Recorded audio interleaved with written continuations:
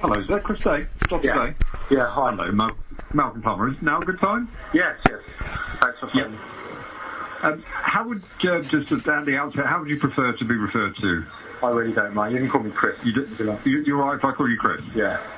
No, all right. I should have established that as the first off. And what would you like to be called? Malcolm. All right, cool. I don't stand the ceremony. So, yeah. I mean, I think what would be useful for me is a couple of things. If I'll update you on the progress thus far, then we need to talk about terms of reference potentially. Yeah, and then I've got an area which I would like to get your personal take on. Perfect. Around what happened on the ARCP. Does that sound okay with you? Yeah. Yeah. So what I've done to date is I've contacted all the panel members, as well as Dr. Brooke and Chris Lacey and the lay chair who was also present in the room. Okay. And I've sent them a modified version of the terms of reference that I sent you, because it contains information, obviously, that doesn't necessarily concern them per se beyond the ARCP that they sat on. Yeah. If you see what I mean. Yeah. So they've had a modified terms of reference, but what I've done is the questions that I was posing in section, I think it's 3.1 and 3.2, 3.1, 3.2, I've suggested that those should form the basis of a conversation with me, and I've invited them to ring me, or if they prefer for me to go out to them or to come and see me, whatever their preferences. I've not, as I say, it's early days, I've not yet had any of them come back. But I have certainly made the initial contact as requested by Andrew. So that's the progress to date, I'm afraid. It's not terribly fast. That's okay. No. That's okay. Yeah, no, that's fine. Grateful for contact. Okay. And then the terms of reference, because you suggested that you wanted the terms of reference expanded somewhat, or the scope to expand, to include the sort of the management of your complaint, I suppose, by the deanery. Can we use the deanery word, do you think, without offending anybody? It just makes more sense than talking about Hessels and things, I think. Yeah. But effectively, the management of your complaint from the sort of the beginning of June onwards. And you wanted the scope to increase. I haven't concluded on. My gut sense is that I'm not sure that's necessarily a wise thing, because I think the focus of this really should be on what went on in that ARCP, and what went on with your meeting with Chris Lacey, and were or were they not influenced by events that happened off stage and weren't related to the ARCP. So I suppose that's my gut sense. That's just to tell you where I'm sort of coming from. But I would say part of the difficulty in what you're suggesting is that you'd quite like me to investigate Dr. Frankel, and obviously Dr. Frankel is the person who's asked me to do this investigation. So there's a degree of circularity. And well, we could leave Dr. Frankel off. Do you see what I mean? Yeah, no, totally get that. So let's get rid of that aspect then, Dr. Frankel, because I understand that. Do you want me to give you my thoughts on what you've just said? Or? Yeah, please. This is supposed to be a dialogue. Okay, so very grateful that you contacted the ARCP panel. I think that's really good.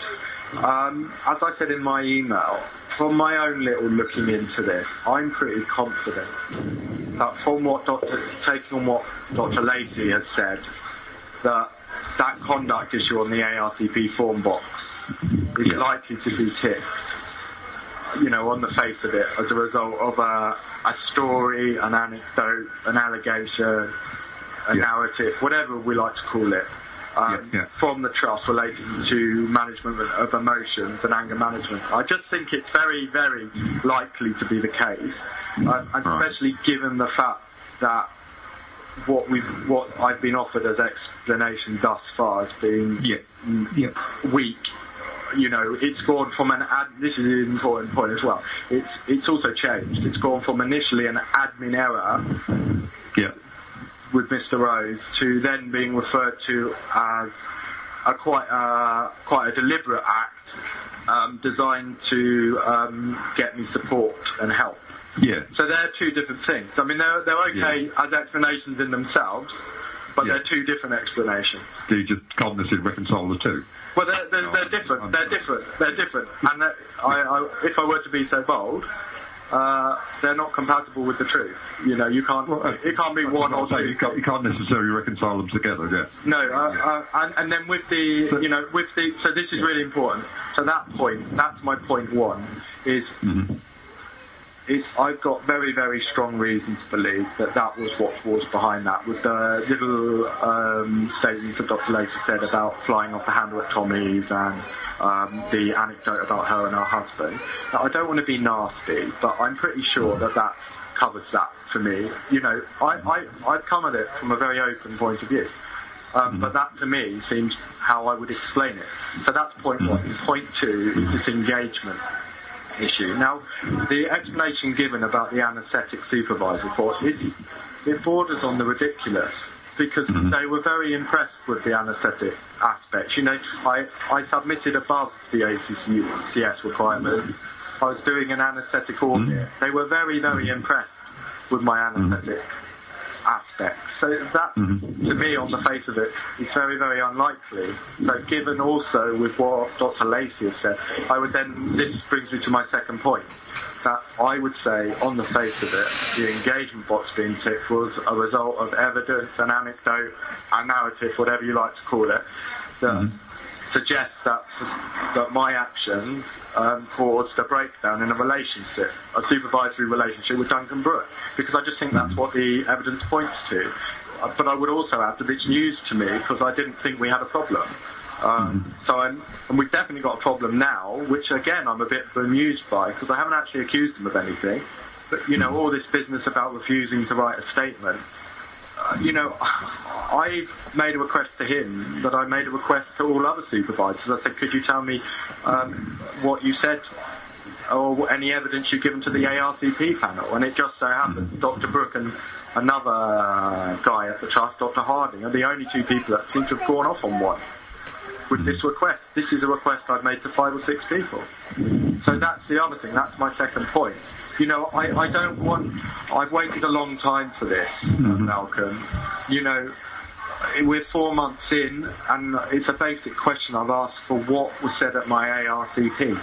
Yeah, that's what I'm trying to establish. No, but I want to pin you down, if you don't mind me saying, to those phrases are what needs to be explained. So not a news story, not something that's been concocted about. Those phrases need to feature in it. So that's my first and second point. Now the third point is there was a definite, and I think this is for sure now, there was a definite dialogue about a perception of my career history and past life. Dr. Uma Etic has committed to email the terms past life, dramatic career change. Yeah, I was going to say, presumably that was part of an email, a longer email, because I got a quote from an email. Yeah, it's all attached. The entire email has been attached in the document bundle and chronology that I sent to Gary Waltham. Right. So that's all there. Yeah. And she also identified the fact that I've got a baby. So it's obviously an email sent to me with good, reliable recollection of my ARTP, because she makes some nice comments about my baby, and so that needs to be explained too.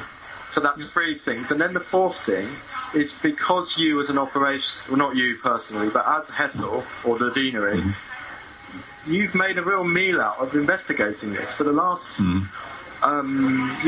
4 months. We are at a point where my simple question of information that I actually have a right to know, of what was the evidence considered by my ARCP panel, has not been answered. And the fact that 3 inquiries into it by Mr. Rose, Nadine Engineer and Mr. Waltham have not consulted the people on my ARCP panel. Now, even a dinner lady knows that if there's a problem in a playground, that you speak to the people involved with it, if you're serious about investigating it. So I can only conclude that you haven't been serious as an organisation with investigating it, and I'm sorry, that's what's caused all the detriment here, the fact that you haven't given me a straight answer to a straight question. Now, this could have all been sorted in June, and you as an organisation need to take responsibility for the fact that this hasn't been sorted in June. And even if it goes on to say that you've been misled by the trust, because I hope you've seen the attachments I sent you about their little private investigation, you know, that's foul play in my view. It's the first bit of evidence I've ever had, but to me that is definite foul play. Yeah, in what way? Because